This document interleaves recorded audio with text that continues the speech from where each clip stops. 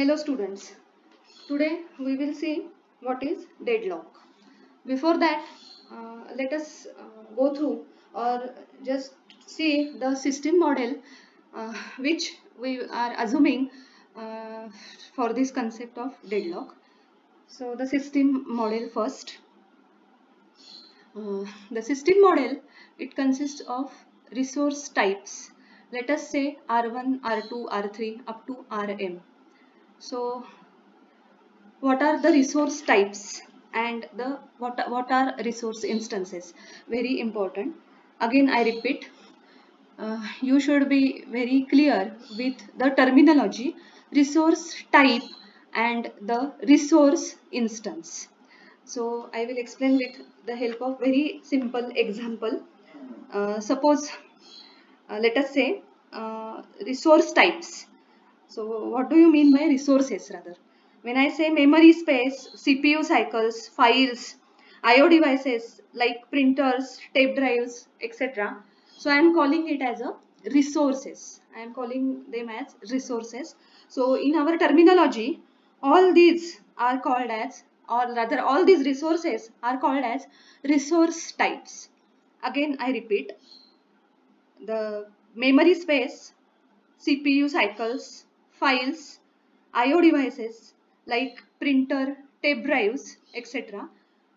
are called as resource types. Means the categories in which the system resources they are categorized. So what do you mean by resource instances? Let us go ahead. So if I say there are two printers in my system, there are two tape drives in my system, my system is utilizing suppose two CPU cycles, two files, five files are there like this. So these numbers are nothing but the instances of that particular resource type. I repeat, so suppose five printers, I say five printers are there in the system, means that there are five instances of the resource type printer. Let us again do it for some another resource type. Let us say files. File, I am calling it as a resource type. So suppose there are 10 files in the system. I will say that there are 10 instances of the resource type file. I hope the uh, difference between the resource type and resource instance is clear. So let us go ahead to the deadlock concept. So what is deadlock? So definition of deadlock: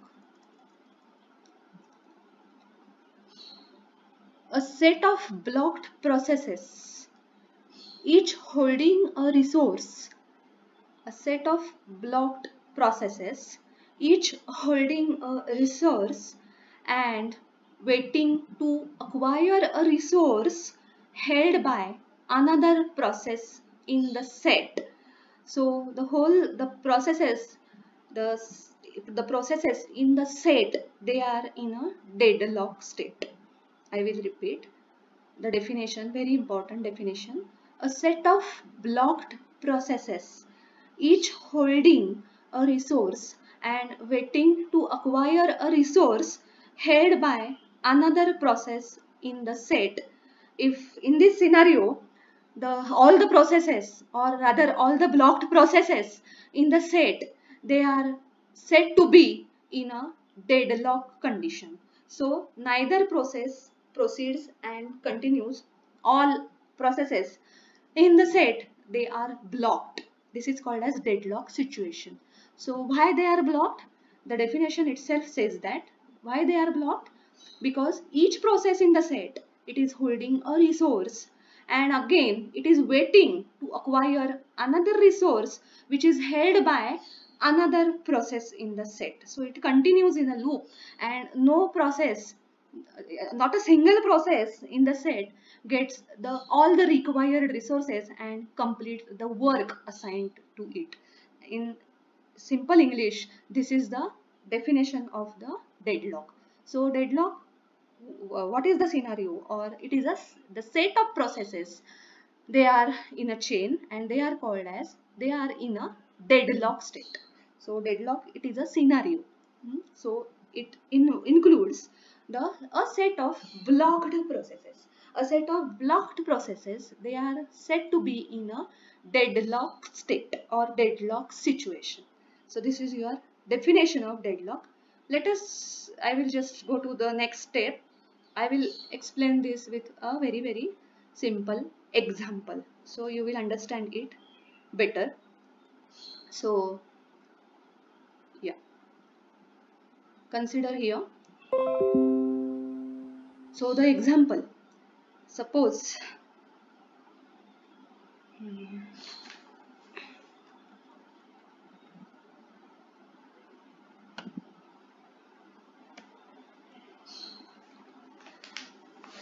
so system, it is having two tape drives. Assumption, I am explaining you the deadlock next level with simple example. Definition, I hope it is clear. So system, assumption for that, or the example, assume that the system, it is having two tape drives. System, it is having only two tape drives. There only two tape drives are there in the system. So what this statement means, just now we had seen, what we had seen just now, resource type and resource instance. So I repeat, our assumption is that the system has only two tape drives. So on the top of that, I can say that the system is having the resource type, only resource type, or only resource type, that is tape drive, and the system is having the two instances or the two resource instances of that resource type tape drive. So this statement, is it clear? I hope it is clear. So now next assumption to explain the scenario of deadlock. P0 and P1 are the only two processes we are assuming they are present in the system. P0 and P1, only two processes, they are present in the system. Again I repeat the scenario. We are assuming the system model that only one resource type tape drive, it is there in the system having the two resource instances. This is your first statement. System has two tape drives. Next assumption is the system, it is having currently only the two processes, one process named P0 and one process named P1. Next assumption or next scenario, it is that it says that P0 and P1 each hold one tape drive and each needs another one. I will elaborate on this. So I am calling the tape drives, though it is not shown here, as T0 and T1. Please cooperate with it. I am calling the process as P0 and P1. I am calling the tape drives as T0 and T1. So the second statement, or this, just focus on this, P0 and P1 each hold one tape drive and each needs another one. So I will elaborate. P0 it is holding tape drive T0. P1 is holding the tape drive T1.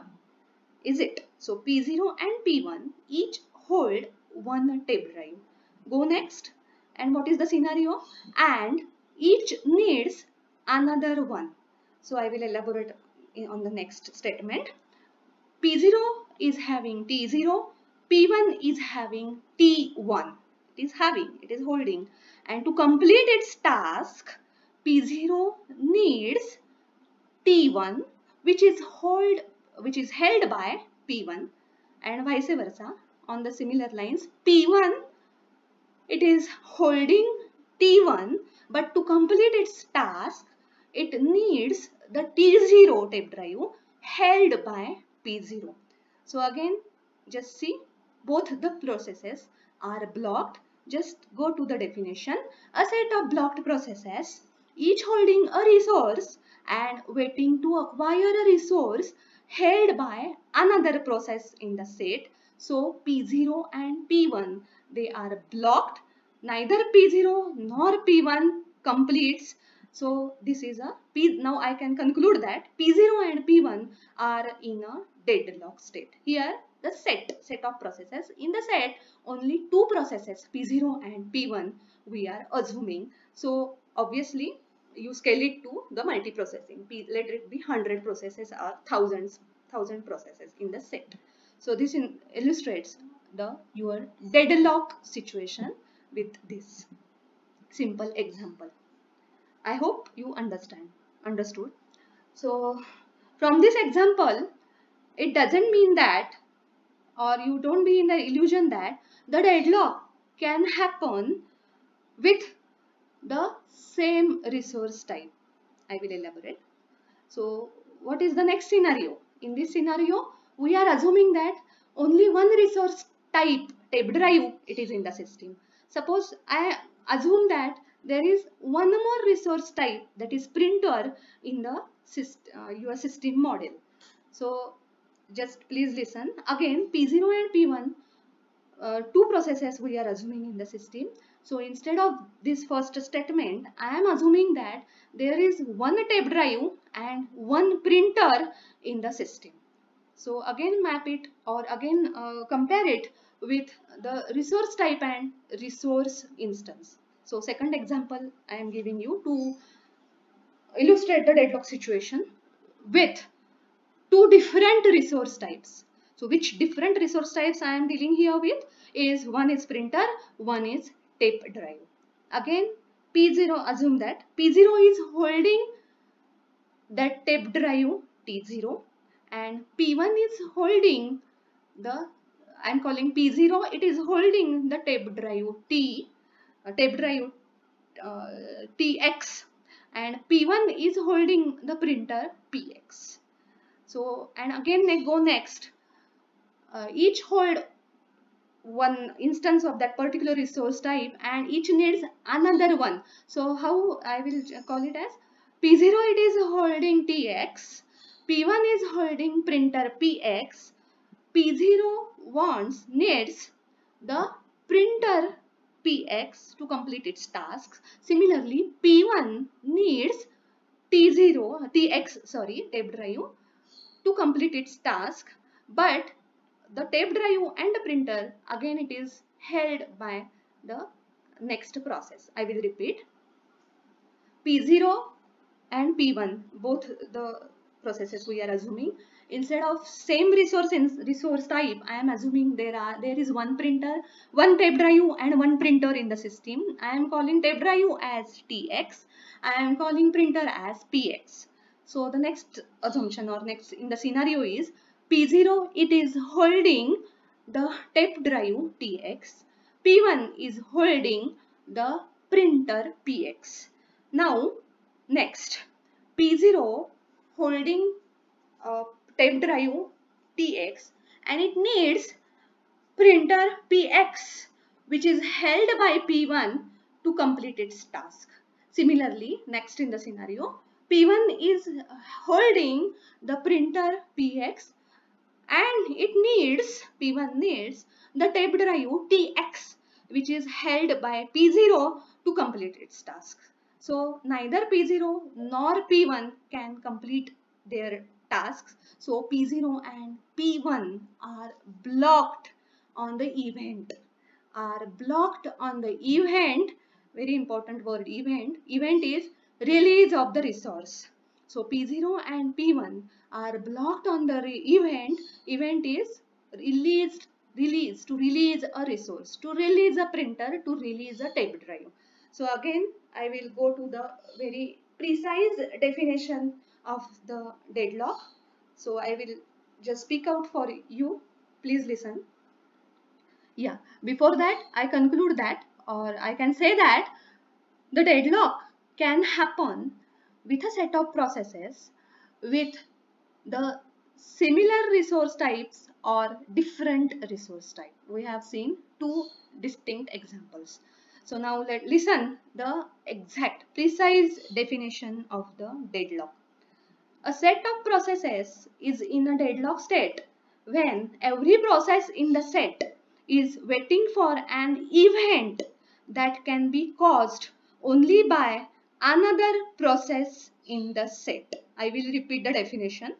A set of processes is in a deadlock state when every process in the set is waiting for an event that can be caused only by another process in the set. The very important word or the terminology in this deadlock definition is the event. So in our case, just now we had seen two cases. What is the event? Event I can define in this example as resource acquisition and resource release. So acquiring of the resource and releasing the resource, I am calling it as an event. So holding, that is acquiring, holding the tape drive, holding the printer, it is event. Similarly, releasing the printer, releasing the tape drive or releasing the resource, it is event. And as the definition says, that event, it is caused by which, by whom? So event, it is caused by, only by another process in the set. So unless and until the process which are blocked, they will release that resource, neither a single process in that set will continue. This is nothing but the deadlock scenario. So this is the introduction of the deadlock. Next,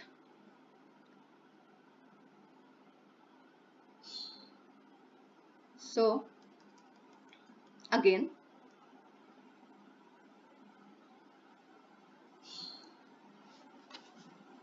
we will see the four necessary conditions of the deadlock. First is mutual exclusion, next is hold and wait, third is no preemption, and last is circular wait. So let us go ahead with the conditions one by one. So mutual exclusion. Only one process at a time can use a resource. Only one process at a time can use a resource. That is nothing but mutual exclusion. So it needs this explanation. Each process utilizes a resource as follows: request, use and release. This sequence is very important. I will explain you the what is mutual exclusion: request, use and release. So suppose I will give you a very simple example to illustrate mutual exclusion. So the resource here a process wants to use. It is suppose a read write file. The resource I am calling, or the resource type, it is a read write file. So the process, n number of processes are coming and going through the system, throughout the system. So we are dealing with multi-processing environment. So what is this? So each process, suppose a process P0 wants to use that read write file. Process, the work assigned to that process P0, it is to update that read write file. I am calling that file read write file as a resource. So the process P0 must first request that resource or acquire that resource. Then the process should use that resource. Use means what? The process should do the modification, read write operation on that file as per the task given to that process or work given to that process. And after modifying that file, the process P0 should release that resource, that read write file. It should release so that that resource file, read write file, can be used by another n number of processes which need to update that file. So this sequence. So means what? You should, this is your nothing but the mutual exclusion, exclusive access to that resource, exclusive access, mutual exclusion, exclusive access to that resource. So only one process at a time can use that resource. So this is the first necessary condition for the deadlock, mutual exclusion. So a question should come into your mind: read write file. So same scenario, if the resource is read only file instead of read write file, so it's the scenario is same scenario, resource is file, but instead of read write file, it is a read only file.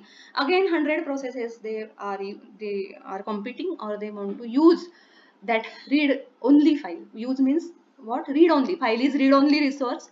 That resource read only file, 100 processes want to read that file, read only, it is a read only. So is this sequence necessary? Request, use and release. Just see, it is read only file. So no need to acquire that resource, use and release. It's a self-explanatory because the file is read only. It doesn't matter. So whether 100 processes are reading that file, 1000 processes are reading that file. So no need to use this sequence. What is the sequence? Request, use and release. So no need to use the mutual exclusion, mutual or exclusive access to that read-only file. Why? Because it is a shareable resource. Read-only file, it is a shareable resource, whereas read-write file, it is a non-shareable resource. Just see what will happen if you don't follow, if any process doesn't follow this sequence. So n number of processes will modify that read-write file and the file data will be in inconsistent state, which will not the case in the read-only file. So we always remember, all it's very important, the first condition, mutual exclusion. So it says that only one process at a time can use the resource, but that resource, it is not applicable to the shareable resource. Just now I have explained you. Let us go ahead. Next condition to necessary condition for the deadlock is hold and wait. Simply it maps to the definition of the deadlock. Two times or two definitions we had seen.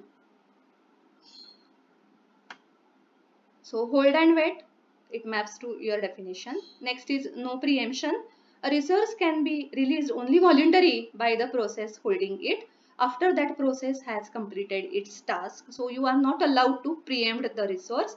And circular wait, again it goes hand in hand with the hold and wait. So there exists a chain of processes. Again it straight away maps to the definitions. So that's it for today.